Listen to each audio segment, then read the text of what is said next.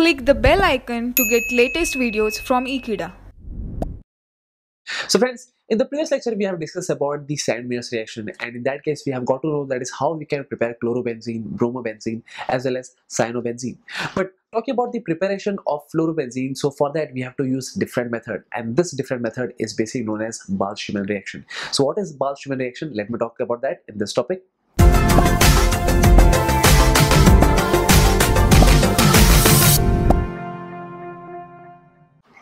So friends, now let me talk about that is Balz Schiemann reaction. So for that, this is general reaction that I have mentioned already.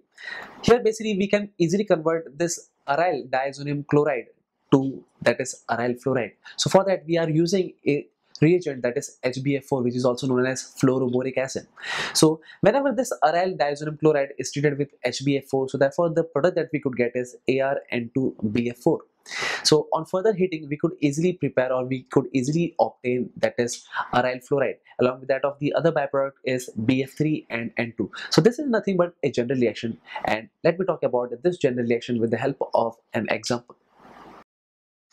Suppose friends, if we are treating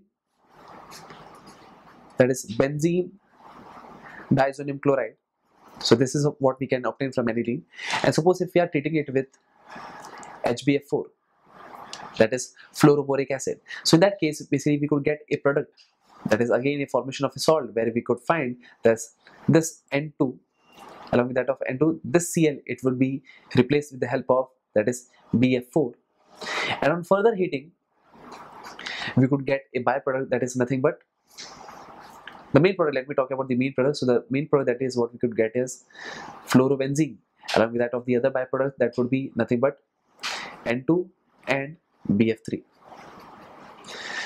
So therefore we have prepared an aryl fluoride. So this is the only method where we can prepare aryl fluoride, that is Balz Schiemann reaction, that is from diazonium chloride.